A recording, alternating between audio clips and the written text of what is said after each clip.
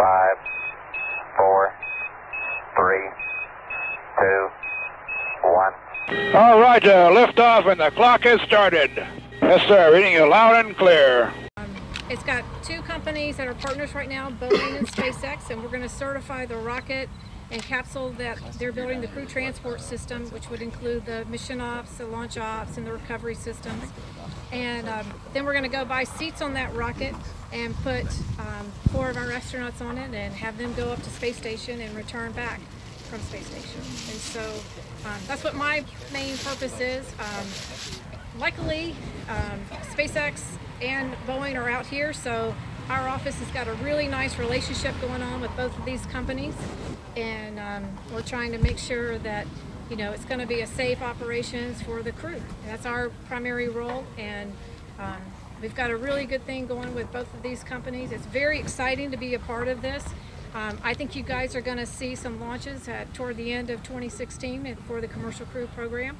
I think you're going to see some astronauts going up in the 2017 timeframe, as long as everything stays okay and all. But I think it's very, very exciting. I mean, who doesn't want to see NASA astronauts getting back on a U.S.-led commercial company, getting back to space station? It's actually one of the launch complexes out on the pad. And I'm sorry, on the Cape side. I said the pad. Out on the Cape side there, okay. They have made arrangements with the Air Force to have a certain area of land out there to where they can come and bring it back. I know they're working with the range, and they've got to work with the FAA to get concurrence for that thing to come back in. They were doing it earlier on the barge, and they've been able to, from the testing that they were doing on that barge, they've been able to figure out that they can land it where they want to land it.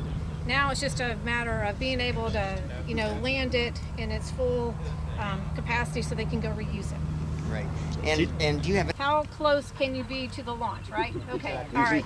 So that's set up on a couple of different things. One is, this is being on NASA property.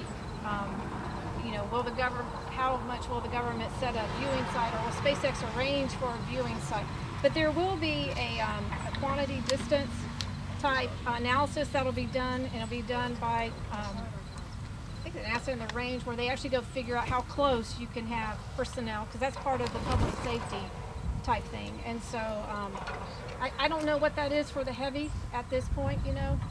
I'm pretty sure they'll do it based on that, and then they'll set up some viewing sites. But I do know SpaceX has got grand plans to have a really nice viewing site here, because they'll have some pretty some customers that are very excited about being as close as they can possibly be. So I know they're working that, right? Yep. You mentioned that if they do recover the first stage from this next launch, that it becomes the test article. Was there talk about what happens if they don't recover? Are they going to bring in a specific first stage to pick up that, or is it contingent on recovering the first stage? That's part of their internal plans, and I don't know what their contingency is if that situation doesn't happen there. But I know that Elon is very excited about trying to get something in here for them to start processing, and so if that doesn't work out, I'm sure they'll figure out a plan B if they don't already have a plan B for that. Is the SpaceX plan to use this pad only for Falcon Heavy, and the regular Falcon is going to be still using 41? Or so they plan, they build a lot of versatility into their plan. So certainly this is the only pad they have to support a Falcon Heavy. But this pad can support regular single stick Falcon, for commercial payloads or for the commercial crew. Now this will be the only pad right now that can support commercial crew launches. So this springtime, you're going to see a crew access arm and some other modifications happen that need to go and support, having the crew out here. And so right now, they don't have that arm out there yet. That's all going through design trades right now. And so, but that's going to be the work they're planning for the spring. And then they plan to have a second test launch, or test flight with the actual crew, and that'll be in the 2017 timeframe. Thank you. Sorry. The RSS, is there a reason it has to come down? I thought it was just sort of out of the way and they could just sort of leave it be. And then I was also, I don't know if you mentioned this before, but just wanted to ask you about the crew slide wires. Okay, their egress, is emergency that egress basically going to system? stay the same, or is there any mods to that? Or? Okay, so we got two questions going. All right, so remind me of the second one when we get back to it, okay? So the first question was, does the RSS have to come down? I will tell you, if I was SpaceX, I would definitely have it coming down. It is a maintenance kind of issue. It's a FOD issue. You know, there are corrosion activities. It doesn't, in this environment, it doesn't take long for corrosion to start happening. And then you would create some kind of FOD that could be, you know, damaging to your rocket during launch. So if you're not using it, you really do want to go ahead and get it off of your pad and get your pad, you know, only to the essential pieces that you have to have. So if I was SpaceX, I would try to get that down also. The other is a weight. You know, it's a weight added onto the pad. So as long as you get that weight off, then that means that's some, you know, weight you can bring to the pad and other capacities that you may want to have. So that's kind of the primary reasons they would do that. Okay, emergency egress. So SpaceX right now does have the slide wire baskets, and the cables aren't there right now, I think, for the shuttle emergency egress system that they used, okay? So their original design was to use a very similar type emergency egress system. I do know SpaceX is looking at doing some trades with that and figuring out what is the best type of system.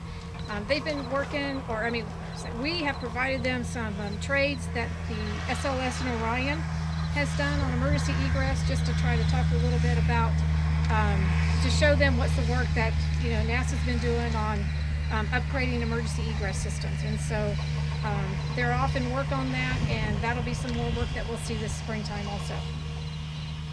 Can you talk more? Customer, or maybe, you know, Elon's got plans that none of us know about yet for a Super Falcon Heavy. I'm making that up, I don't know.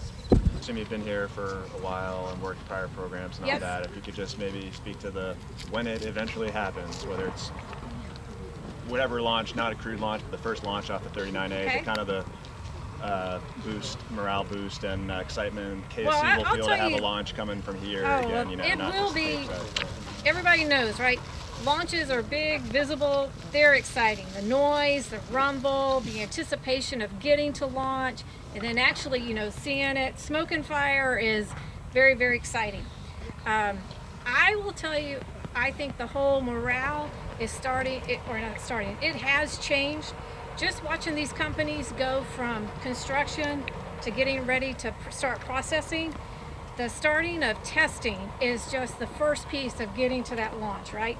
And where you really know, hey, I'm done with the paper designs, I'm done with doing CAD, I am now building, I'm doing production for the rocket, I'm doing production for the capsule, and I'm actually putting this thing together, getting ready for, you know, to go launch. So all the testing that goes into doing that production work and all it gets everybody excited. So because, you know, you're on the pad, you're moving, you're going. So I would say you're going to start feeling that momentum now. It is building now, and because this is what we like to do out here, right? We want to test, we want to touch hardware, we want to feel it, we want to test it, process it, put it together, and then we want to launch it. And so that's what's real exciting, and that we see from both these companies. That's where we are. Did you talk about certifying the pad at all? The pad will be, yeah, that's And part when of the that's going to be done? When Well, it has to be done for crew? Well, that's part of the certification process, okay? And so when you certify the pad, it won't be done like you go certify the pad, then you certify the rocket. All four pieces, the ground system, the mission op systems, the launch vehicle and the spacecraft, all has to be certified together. And so there won't be one piece without the other, you know, being certified. So we're looking at doing all of that as, you know, one big kind of certification effort. And there are milestones that are laid out, and you know, that build up to that certification. And we're starting to click down those milestones right now. When do you expect? You know, with these companies, it's very different. Don't let me tell you know. Don't kid anybody. The way that you work with the commercial company is, you know, very different from the traditional NASA one.